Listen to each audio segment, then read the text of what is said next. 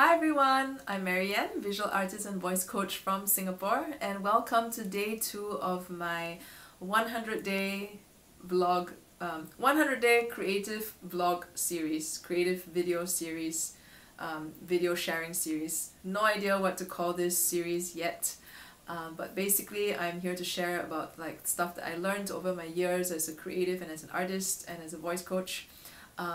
Things about the creative process, about the artistic journey, about self-expression, personal development, stuff like that, okay? So if you're an aspiring artist, this, might be something you might want to tune into. I have no idea. I have no idea right now who needs to hear all this. I just know that I feel compelled to share what I know and what I've learned.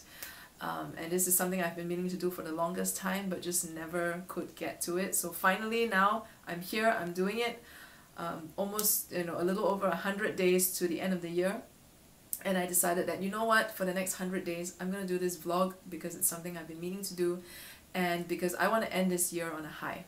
And if you're like me and you want to end this year, doing something that's really meaningful to you, now is a great time to start. So yesterday I talked about if you have a creative idea or a project that you've been meaning to start on, but you just keep waiting for that perfect day where you finally have 9 hours to work on it. In today's video I'm going to tell you that 99.99999% of there's a 99.9999% chance that that is not going to happen. Because life, if you live in the 21st century, like most of us in the developed world, it's very hard to have a day or a full day to yourself where you can just do whatever that creative project thing is. So the most effective and efficient way to actually achieve your creative project or creative goal, whatever that is to work on it consistently, over a period of time, rather than waiting for that one perfect day. So it's actually better to start on something and to keep going at it, and and eventually you will get to that finish line as long as you keep going at it every single day or every week, however long that time frame you set for yourself. So one thing that I've learned over the years is called consistency is key, and this is something that a guy named Sean McCabe says a lot in his branding. He's a hand lettering artist who became a online business owner, and yeah.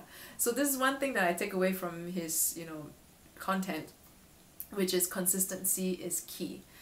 And for me personally, I think doing it daily is the best way to go about it.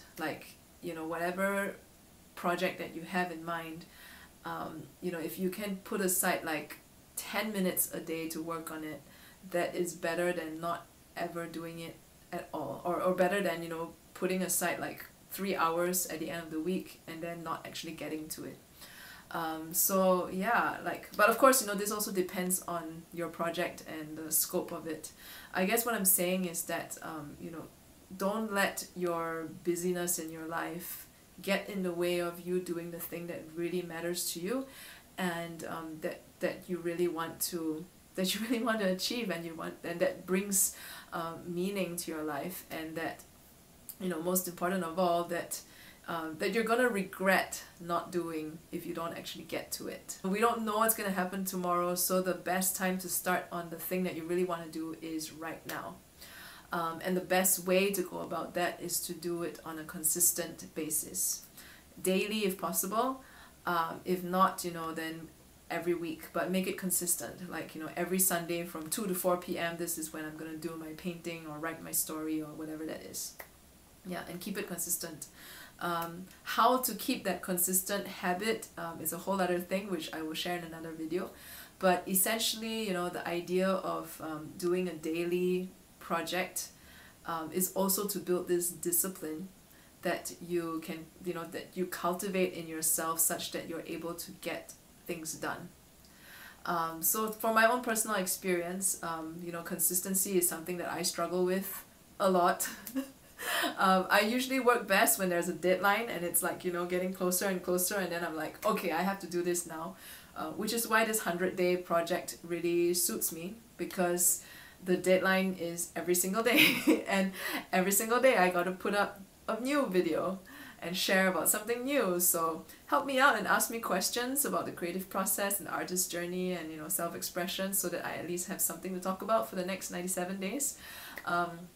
But yeah, aside from that, you know, if you're someone who struggles a lot with consistency, so maybe start, you know, with something simple like a 30-day project. You know, you don't even need to do a creative project to start if you want to build some discipline, although I would recommend just do that creative project and don't overthink it, just get it done.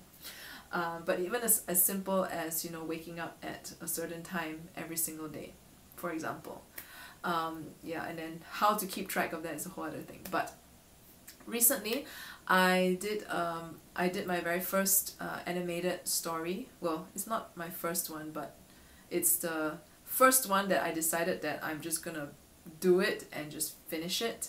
I started, I think, in July or June maybe, and almost every single day I worked on it, because, you know, I have trouble keeping up with the everyday thing, but almost every single day I worked on it, and, you know, I don't spend a lot of time on it each day, maybe like 2 hours, 3 hours tops.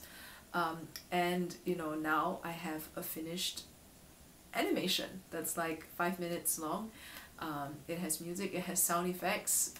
It's not fully edited yet, but it's getting there soon. And yeah, like 2 months ago, I wouldn't even have thought that I would be an animator, let alone have a finished product.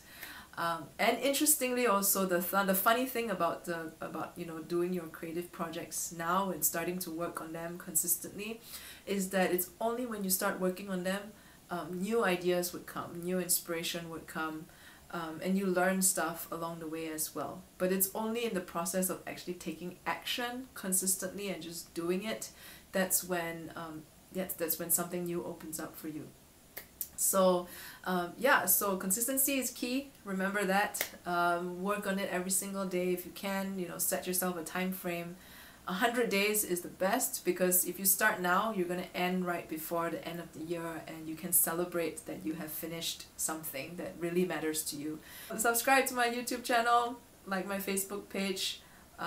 Whatever links you need to follow me and find out more about me are below.